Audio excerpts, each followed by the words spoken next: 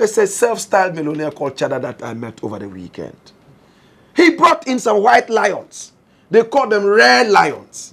Rare breed. Deteething them and declawed them. It was published on GhanaWeb. We all saw it. Yeah. Deteething them and declawed them. The neighbors called for, because the lions were there crying.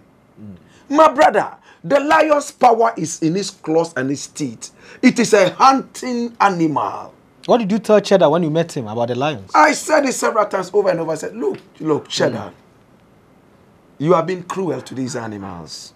You are saying that you want to help the tourism of Ghana. Nobody needs this. If tourism is all about taking the freedom of the animal, then we are a barbaric people who have come together with our barbarism to make money from. Who wants that?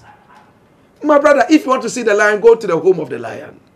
If you want to see the zebra, go to the land of the zebra. There are helicopters. Sit in them, fly over the jungle and say, oh, this is the lion, this is the tiger, this is the this. See? You can have cameras that can capture them and you come and watch. Rather than bringing them, dictating them, declawing them, and you think that you are smart. Hey, yeah, you have the swag. Your swag is in hell. You are going straight to hell.